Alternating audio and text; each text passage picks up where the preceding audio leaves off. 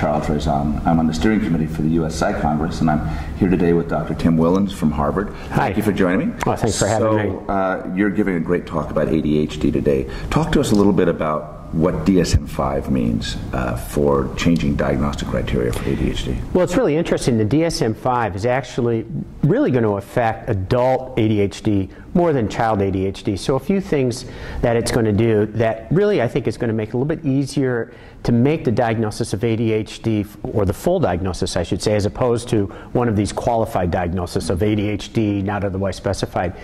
A few things notable. First, the symptoms are essentially the same as the DSM-4, so people don't have to relearn symptoms.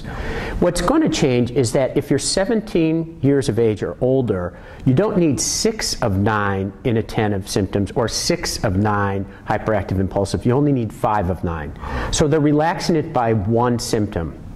Number 2, the age of onset. It used to be you had to have the age of onset of some symptoms before the age of 7, and that's now been moved to age 12.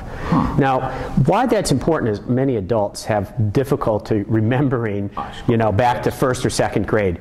And then the last issue that's important in terms of adult ADHD is that the impairment doesn't have to be an absolute impairment of functionality, that you're not doing well absolutely, but it's functional in terms of a relative impairment. And what that means is you're not doing as well as you could have done. Yeah, if you didn't have those symptoms. Exactly. And then the one comment I would make for child ADHD is that now for child ADHD you can have an Asperger's or what's now autistic spectrum disorders and have ADHD. They're not mutually exclusive. You can have both disorders. And these are sort of based on research findings over the last 10 years? These are based on research findings, and I think that they're a real positive move forward to help make more accurate diagnosis and help the adult practitioner make the diagnosis of adult ADHD. Okay. Thank you, Dr. Wilens. Fascinating. Glad you're at Congress. Thank you.